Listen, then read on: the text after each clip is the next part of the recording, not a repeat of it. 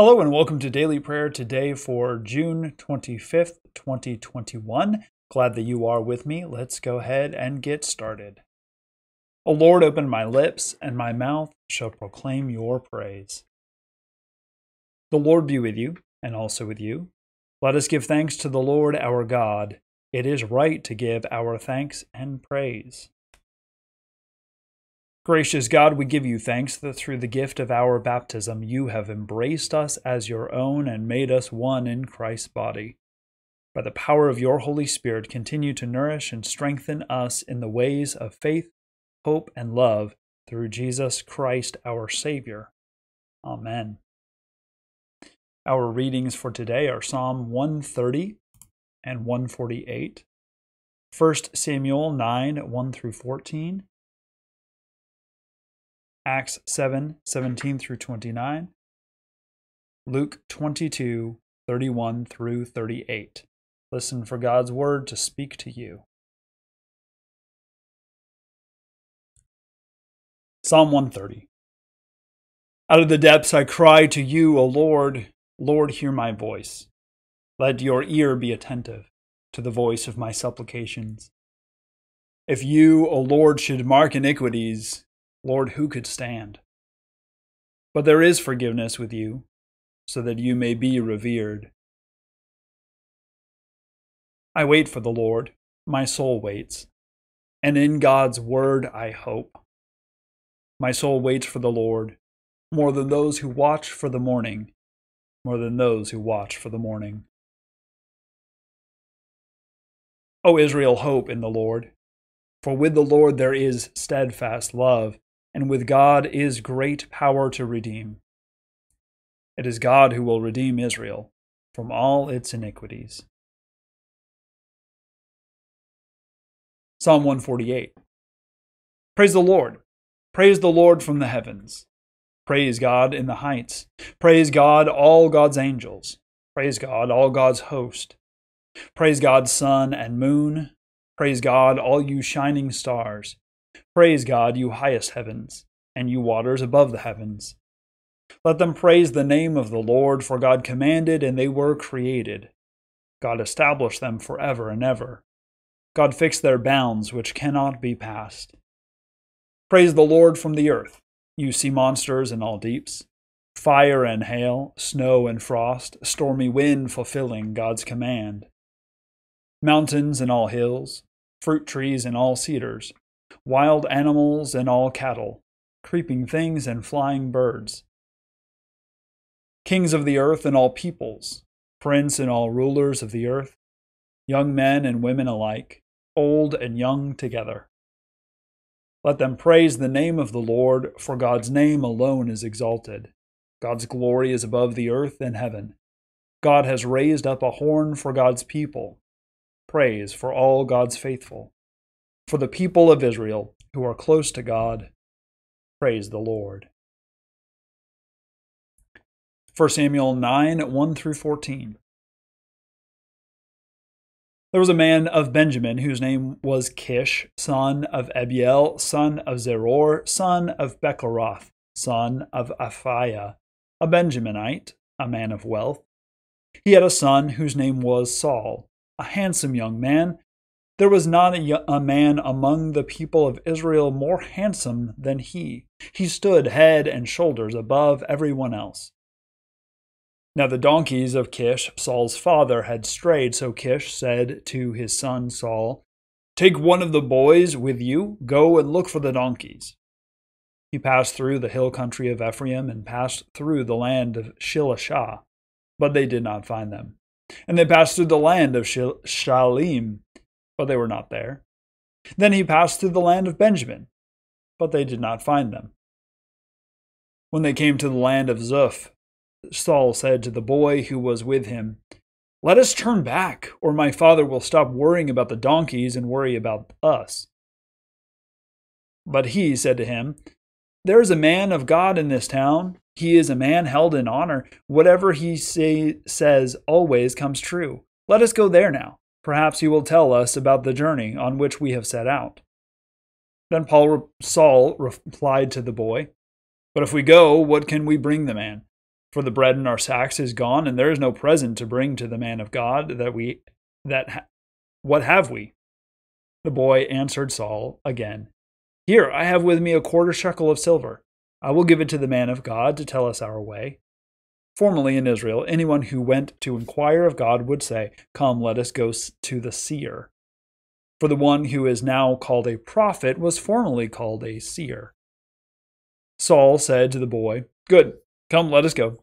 So they went to the town where the man of God was. As they went up the hill to the town, they met some girls coming out of it to draw water, and said to them, Is the seer here? They answered, Yes. There he is, just ahead of you. Hurry, he has come just now to the town because the people have a sacrifice today at the shrine. As soon as you enter the town, you will find him before he goes up to the shrine to eat. For the people will not eat until he comes, since he must bless the sacrifice. Afterward, those eat who are invited.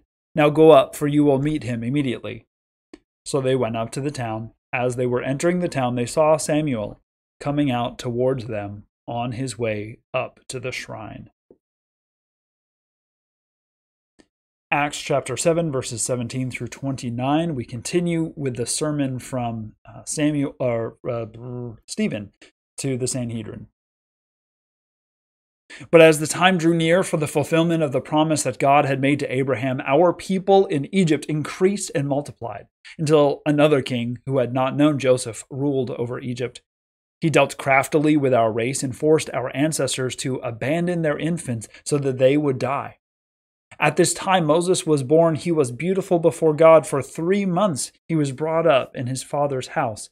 And when he was abandoned, Pharaoh's daughter adopted him and brought him up as her own son. So Moses was instructed in all the wisdom of the Egyptians and was powerful in his words and deeds.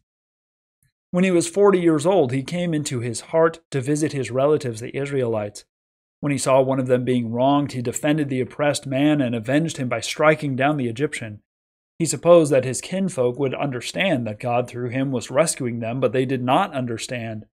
The next day he came to some of them as they were quarreling and tried to reconcile them, saying, Men, you are brothers, why do you wrong each other? But the man who was wronging his neighbor pushed Moses aside, saying, Who made you a ruler and a judge over us? Do you want to kill me as you killed the Egyptian yesterday? When he heard this, Moses fled and became a resident alien in the land of Midian.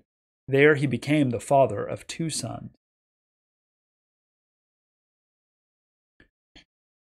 Our gospel reading, Luke 22, verses 31 through 38. Simon, Simon, listen, Satan has demanded to sift all of you like wheat. But I have prayed for you that your own faith may not fail, and you, when once you have turned back, strengthen your brothers. And Jesus said to them,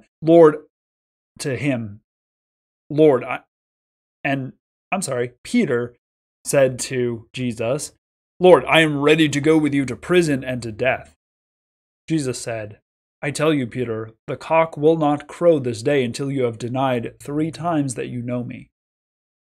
Jesus said to them, When I sent you out without a purse, a bag, or sandals, did you lack anything? They said, No, not a thing. He said to them, But now the one who has a purse must take it, and likewise a bag.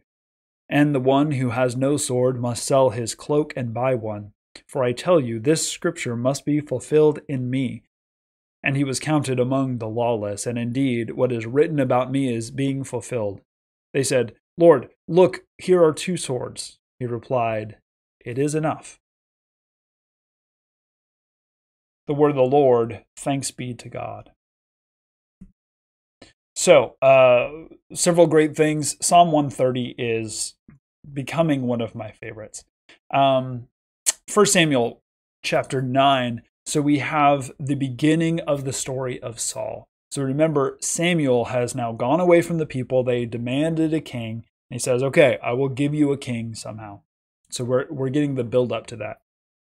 Saul is this young man who is looking for his goats and looking all over the place for them. Not goats, donkeys. While he is out looking for these things, they're looking along, and the young man, the slave of his, says, I know there's a seer that is in this particular town who happens to be here. Let's go ask him. So they go to see the seer or the prophet Samuel. So this is how it seems like this very coincidental sort of thing, but Saul and Samuel are just about to meet, and we will see what happens there. Not a whole lot is sort of build up for the story after this. Then we have, the other thing is that's important is that Saul is from the tribe of Benjamin, and that is a very small tribe, one of the smallest. It's the youngest child, so that has some significance as well. Then with Acts chapter 7, we have Stephen is speaking, continuing to speak before the Sanhedrin, and is just weaving this story of the history of Israel. And some themes are starting to emerge. One of the themes that is starting to emerge is that sort of the chosen one, whether it was Joseph or now Moses, are pushed away by the rest. That they are doing something, that God is with them, and yet they do not have sort of the support of their brothers, their siblings, their kin. Joseph was literally sold into slavery by his brothers, and yet God used him to bring about redemption for his people and a continuation, survival. Now we have Moses, who is again being pushed away by his kin, the fellow Israelites, the Hebrew people, because he is raised in this other environment. He's raised in Pharaoh's household. He tries to defend the honor of one of the Hebrew slaves. And in fact, Stephen says, through this, he is trying to bring about freedom and redemption for his people. And yet his people push him away and says, no, we don't accept you as a leader. That's an important theme, because the charges against Stephen are that he is preaching this Jesus fellow, right? And speaking against Moses and against the temple. He is starting to make this claim that God's people tend to be pushed away, just like Jesus was. And that the majority of the people, like the Sanhedrin, do not listen to them. He's starting to weave that tale together as he is retelling all of this story. So that's where we are now. And then we have Jesus speaking with Simon, or Peter, and Simon says he's going to stick by Jesus, and Jesus says, no, Satan wants to sift you like wheat, but I have prayed for you specifically, that you would not fall into temptation. And he says, I'm ready to go to prison with you and death. And he says, no, you're not. Not long from now, before the cock crows, you will deny that you even know me 3 times. And then he reminds them, this is immediately before, or not immediately before, but very soon before. It's the same evening of his arrest. He is reminding them, remember, I sent you out into the whole land, and you spoke to people, right? You didn't have a purse or a bag. You didn't have an extra pair of sandals. You didn't have an extra cloak. What happened? Did God care for you? And they say, yes, we were well provided for. He says, great. Things are going to be tough. Continue that faith. Continue that trust that God will provide for you, because God will. So those are our readings for today. Let's go ahead and join together in prayer. Satisfy us with your love in the morning, and we will live this day in joy and praise. God of all mercies, we praise you that you have brought us to this new day, brightening our lives with the dawn of promise and hope in Jesus Christ. Especially we thank you for ministries of discernment and governance.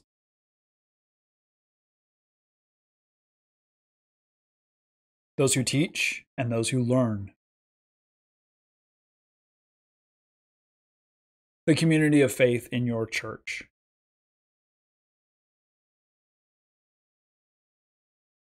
reconciliation in our relationships,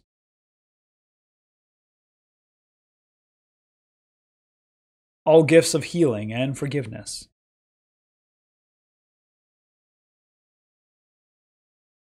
people of God, for what else do we give thanks? We give thanks that Jimmy is recovering from surgery, that Beverly Kay is recovering from cataract surgery, and that Bill continues to recover from his cataract surgery.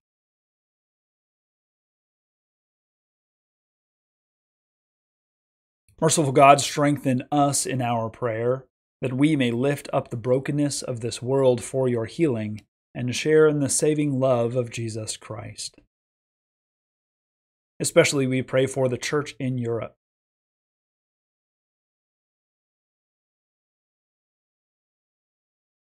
Safe, clean, and renewable energy.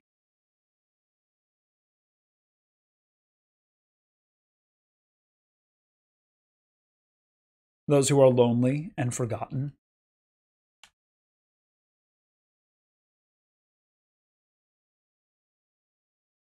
Those from whom we are estranged.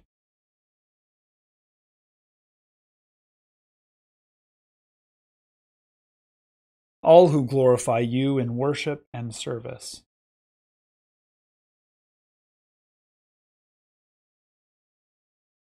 People of God, for what else do we pray? We pray for Kathy, a friend of Jan Ann's who is hospitalized with a broken leg. For David, another friend of Jan Ann's who's having triple bypass surgery. We pray for Anthony, Lynn's father, who is in the hospital with a perforated intestine. We pray for Olga, our cleaning tech, who's having trouble with arthritis. For Bill. For James, my grandfather, recovering from surgery. For John, a friend of Bill's who recently lost his wife, Jan. For the family of Jan. For Pam, a friend of Bill's who has suffered a small stroke. And for all those who are on our hearts and our minds. Eternal God, you are the source of every gift and the fountain of all blessing. Give us such joy in living and such peace in serving Christ that we may gratefully make use of all your blessings and joyfully seek our risen Lord in everyone we meet. In Jesus Christ we pray. Amen. Now let us continue to pray using the words that Christ taught us, saying, Our Father, who art in heaven, hallowed be thy name. Thy kingdom come, thy will be done on earth as it is in heaven. Give us this day our daily bread, and forgive us our debts, as we forgive our debtors. And lead us not into temptation, but deliver us from evil. For thine is the kingdom, and the power, and the glory forever. Amen. Now, so far as it depends on us, let us live peaceably with all. Amen. Bless the Lord. The Lord's name be praised. Thank you so much for joining me today for Daily Prayer. Join me tomorrow for some more. Like this video, share it with someone else, click on the subscription and the notification button, as well as going to our website, johncalvinchurch.org. Our liturgy today came from the Book of Common Worship of the Presbyterian Church USA 2018 edition, and our readings came from the New Revised Standard Version of the Bible, the daily lectionary readings for today. Thank you for joining me. I'm Reverend Aaron Ochart, and we'll see you next time. Bye.